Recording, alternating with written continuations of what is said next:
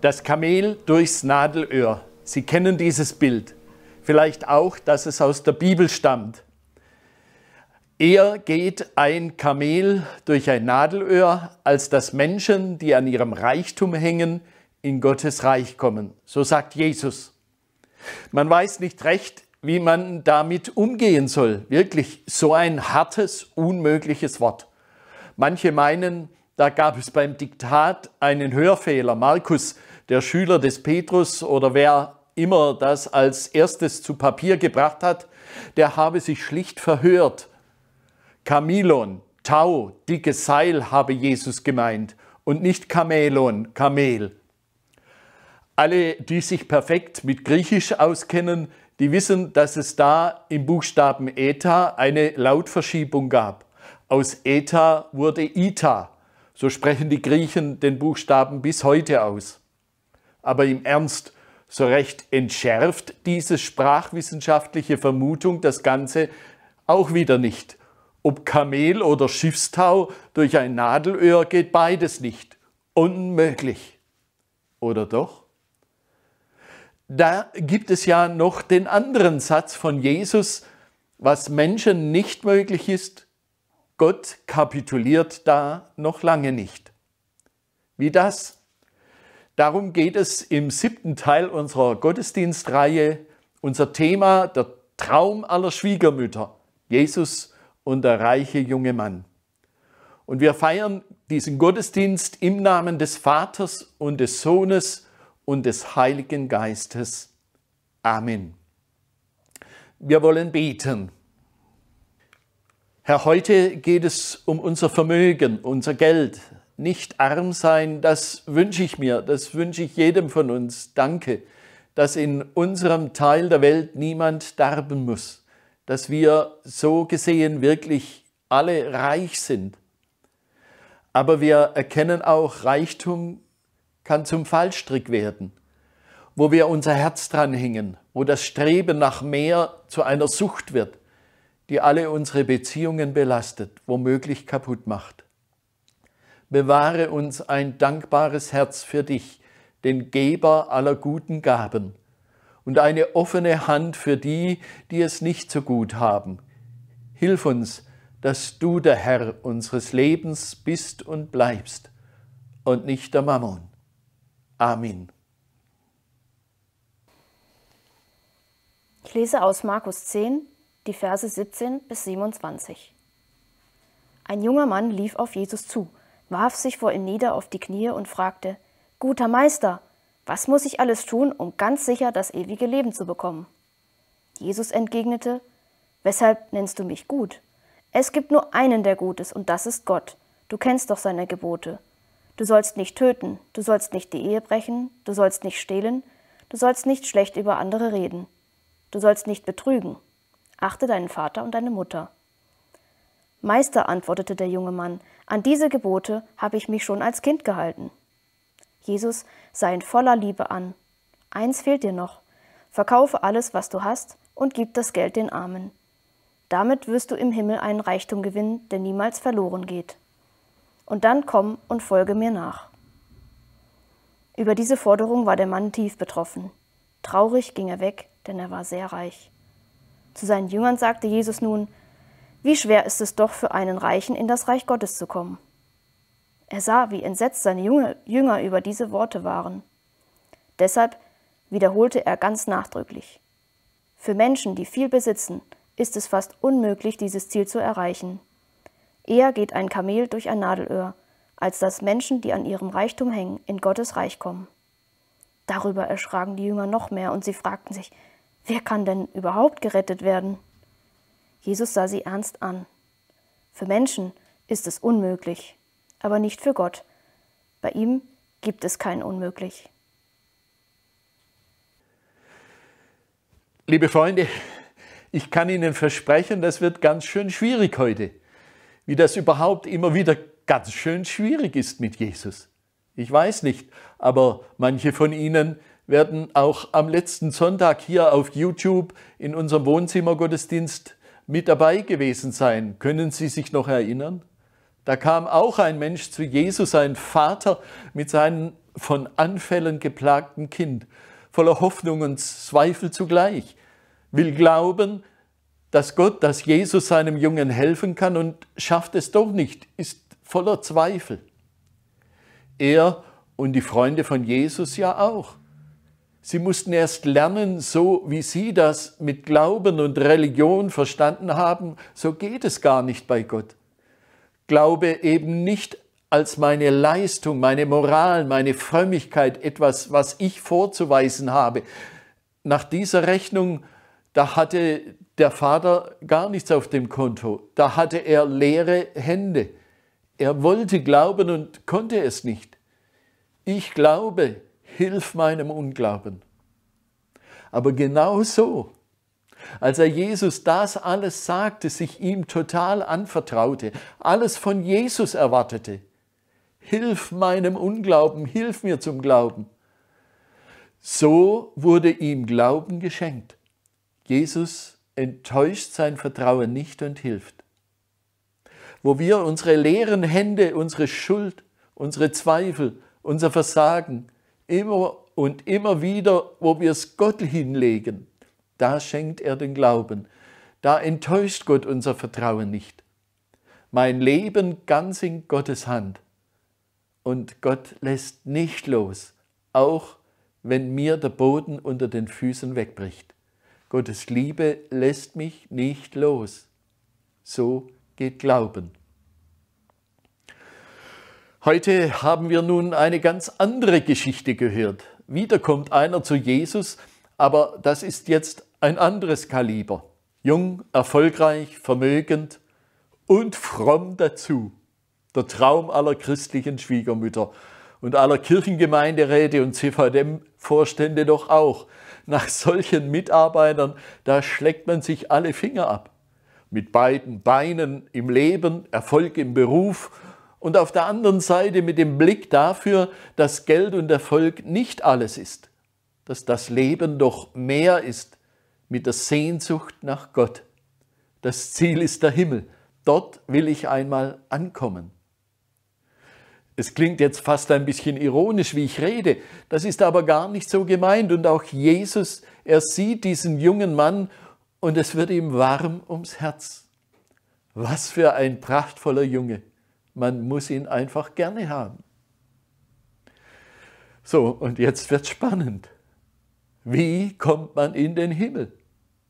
Jesus merkt, dieser junge Mann, der setzt da voll auf die eigene Karte. Und wie?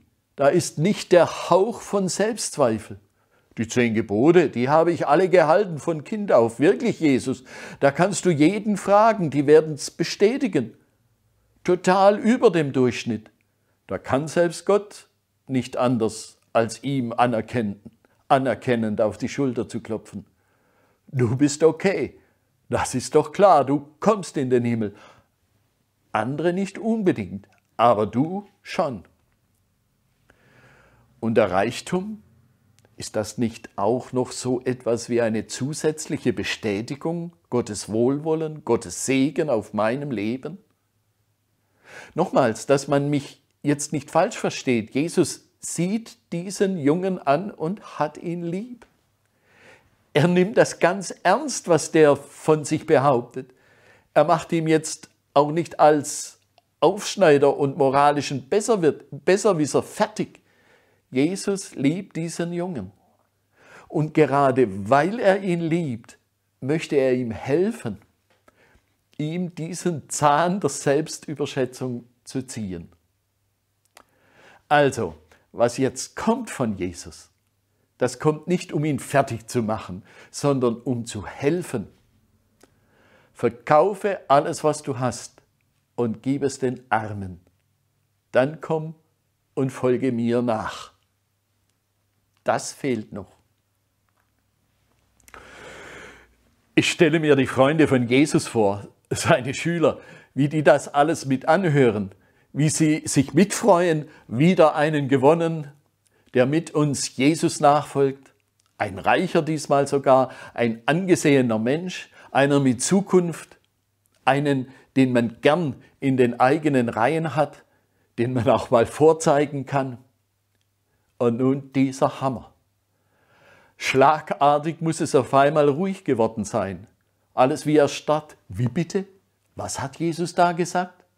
Wahrer Glaube, ernster Glaube, einzig wirklicher Glaube, also doch fromme Höchstleistung? Also doch nur für die oberste ethisch-moralische Elite? Nur der ein wahrer Christ, der alles hergibt? Und dann ab ins Kloster oder was? Ganz wichtig, liebe Freunde, ganz wichtig, dass wir jetzt nicht den Rollladen runterlassen, sondern dranbleiben, bei Jesus dranbleiben, bei seinem Wort, seinem Evangelium. Richtig, wenn man so will, ist das der erste Glaubensweg, der zur Gemeinschaft mit Gott führt, einmal im Himmel endet. Gottes Gebote halten.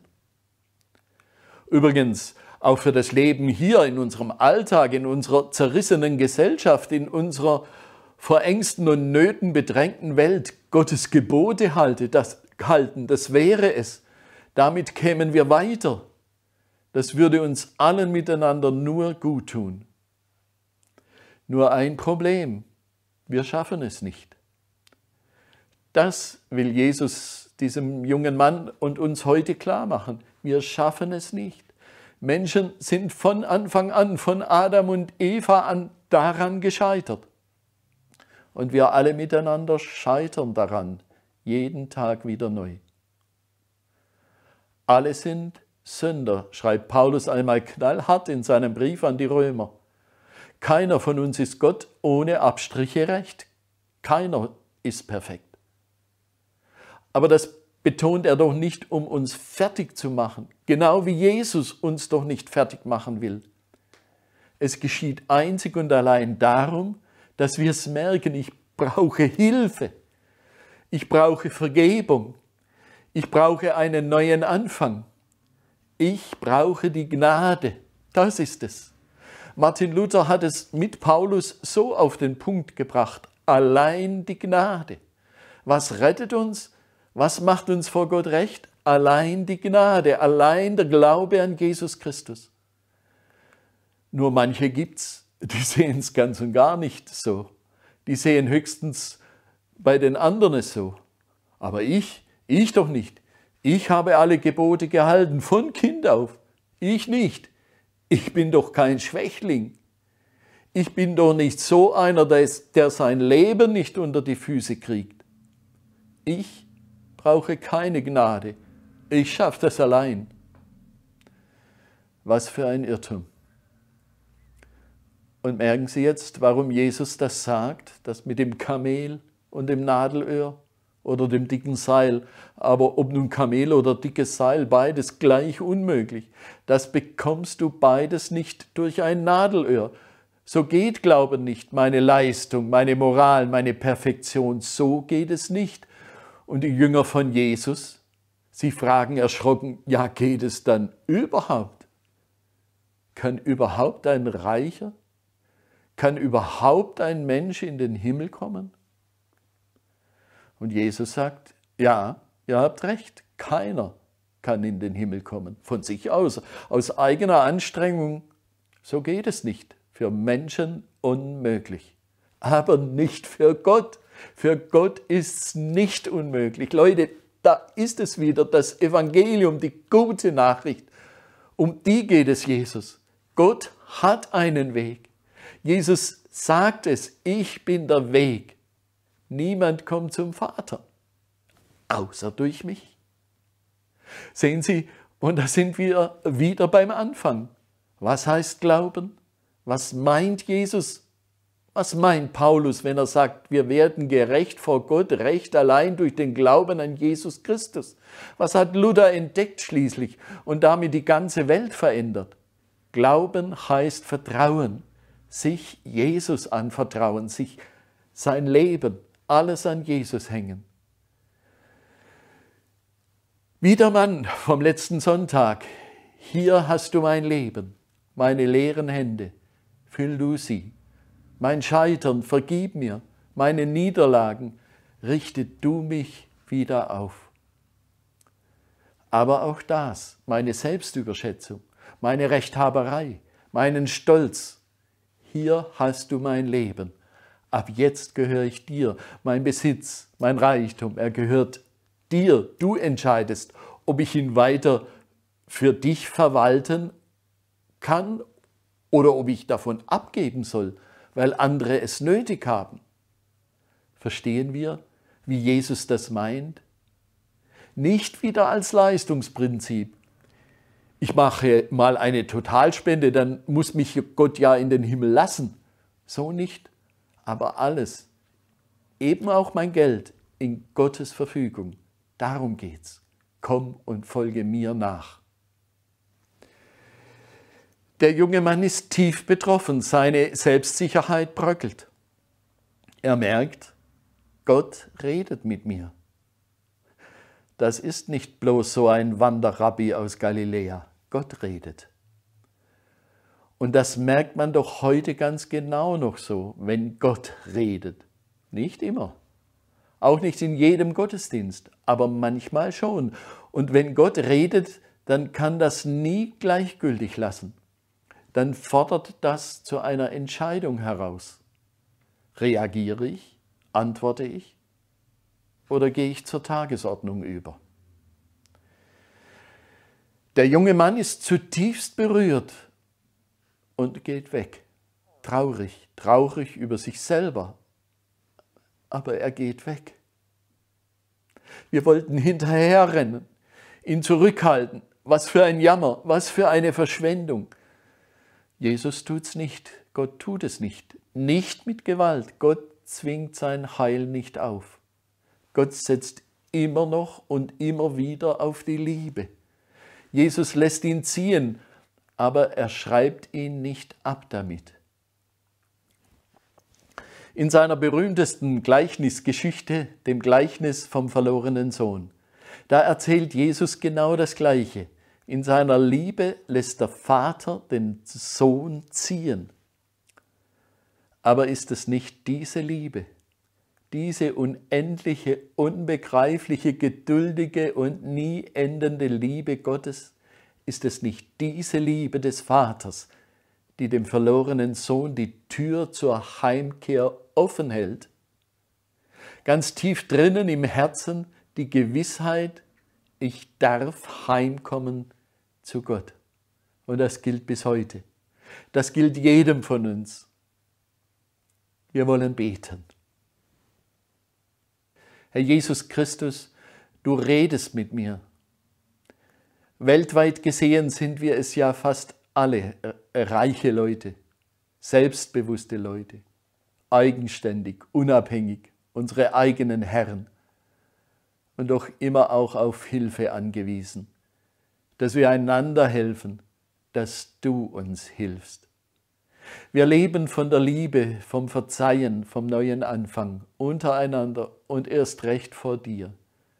Danke, dass du gerne hilfst, dass ein Leben mit dir nicht schwach und abhängig macht, sondern stark, auch gegenüber allem, was Herrschaft, oft verhängnisvolle Herrschaft ausüben möchte über mich.